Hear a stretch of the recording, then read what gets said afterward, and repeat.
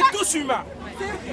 C'est pas question d'arabe, c'est pas question d'africain, c'est pas question, je sais pas moi, de quoi, chinois ou je sais pas quoi. Non, mais on est tous humains. Nous ne sommes pas des animaux. Donc, à un moment donné, on doit se rendre compte que ce qu'on a vu à la télé, ce qu'on nous a montré. Moi, je les appelle les frères libyens, oui. Mais ce qu'ils sont en train de faire à leurs frères africains, noirs, je précise bien noirs, c'est inadmissible. Qu'est-ce que nous allons apprendre à nos enfants? C'est cet héritage que nous allons leur laisser? Leur faire voir que non, regarde, ce qu'ils nous ont fait. Et tout ça à cause de quoi?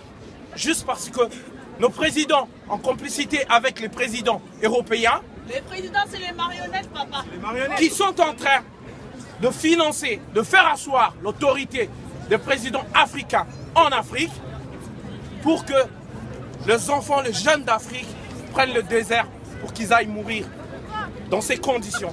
C'est inadmissible. Si on est là, c'est parce qu'on ne veut plus que ça se répète. Si on est là, c'est parce qu'on ne veut plus voir ça.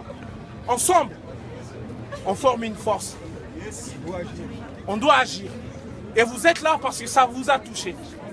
Si ça ne vous avait pas touché, vous n'aurez pas pu être là. Vraiment, j'ai mal. Mais merci à vous tous, merci à vous toutes pour cette cause noble. Et non à l'esclavagisme. Vive l'humanité!